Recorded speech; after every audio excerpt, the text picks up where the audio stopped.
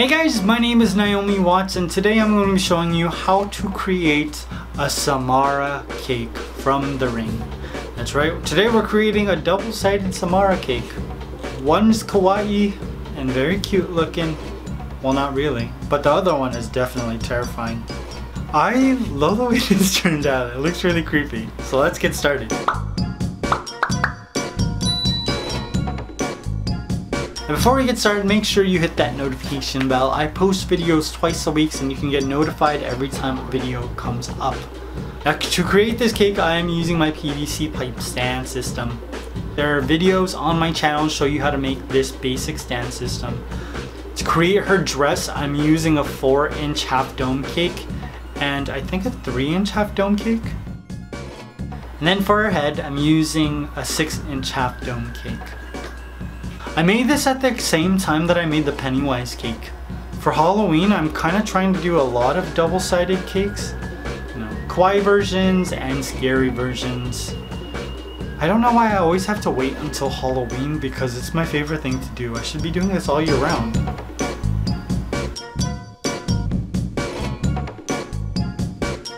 The thing I loved about this is that I didn't really carve anything on the face. I mostly just carved away at Sumara's dress. It really is just 2 dome cakes that I stacked on top of each other. I just cut it to make a triangle shape, a soft triangle shape. Once I was finished with that, I gave this baby a crumb coat. Then I started to cover the entire thing with fondant.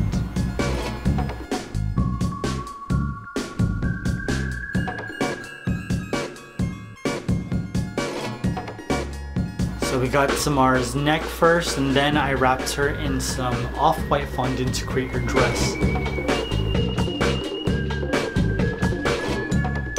Now, my favorite thing about creating these double-sided cakes is that I have like 2 interpretations of all of Sumara's features. So the kawaii side doesn't have that many details, but then the creepy side has a whole bunch of details. My favorite side, I think, of all of these cakes is the creepy side, just because I love creating details. So on the kawaii side, I use some soft fondant tools to create some details, and then on the creepy side, I'm using hard, like plastic fondant tools, and just adding a whole bunch more fabric lines. It really makes a difference in the end. Even more so when you see all of the lustriness I place on it to look even more creepy.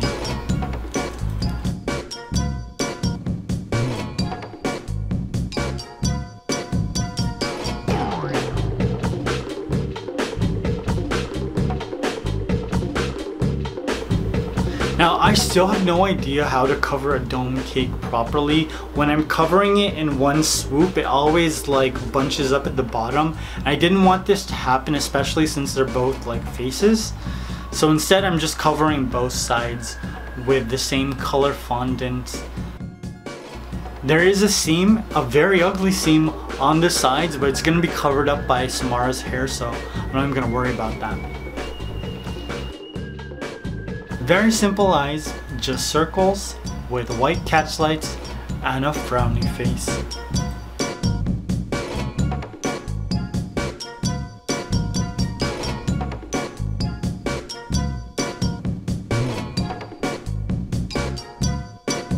Then I started doing all the work on the creepy side. This was bomb. This is my favorite. I decided to create her eyes first out of fondant because I knew that I was gonna have to give her like eyelids. And I just worked all of the fondant for the eyelids into the rest of the cake.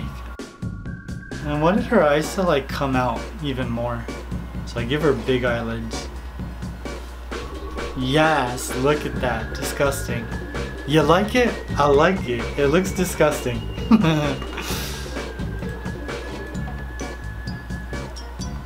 This is like a very smushed interpretation of Sumara.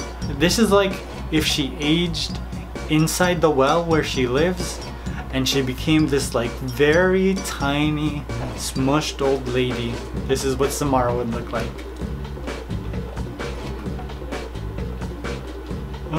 She's like a woman golem. Actually, without the hair, she looks a lot like Golem. Once I was happy with the way I carved her face, I started to paint. Just using some black food coloring diluted with magic sauce to fill in all of her wrinkles. Ooh, look at that. Whenever I'm like painting cakes on like faces, I feel like I'm working at Sephora. Oh, you want to be done up? Well, let me show you how I do it. Has anyone come out of Sephora looking like this? You better get your money back. Is it free if you sit there and they do the makeup for you? I don't know, I've never been in there. Yo, that red is working really hard though. Now for Sumara's arms, I just added 2 very long arm shapes. And then some sleeves. But for the creepy side, I added more texture to the sleeve. And I also made her arms look veiny because I wanted her to look gross and disgusting. Like kind of like when you go into a pool and you're in the pool for a long time and all of your like fingers are wrinkled. Like that. I wanted her to look like that. She's just one giant wrinkle, this lady. It really does look like a golem, doesn't it? I think golem is even better looking than this. Now to create Sumara's hair, I'm just draping black fondant onto both sides of the cake. I want to make sure that I keep one eye exposed. I didn't have to put the other eye at all. And for the kawaii side, I'm just draping 2 more long pieces of fondant to create the Sumara hair. Oh, whoa, look at that reveal. It's disgusting. Now for the creepy side, I'm draping a lot of very long strands of black fondant and just sticking them on with a little bit of magic sauce to hold them in place. I was worried that the fondant that I was paneling was going to like pull away from the cake and just end up on the cake board, but it held. It was in my fridge for like 4 or 5 days because nobody ate it. And none of the strands of fondant fell. In fact, they just got hard. After I applied my last strand of fondant, my double-sided Sumara cake was complete. I love this cake. I love it. I love the creepy side. It looks fantastic and disgusting. Oh, those lips are gross as heck.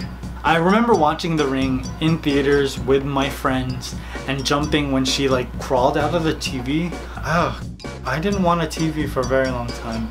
And then I remembered how much fun it is and I was like, okay, we can go back to it. I hope you guys enjoyed this. I love you. I will see you very soon. Peace.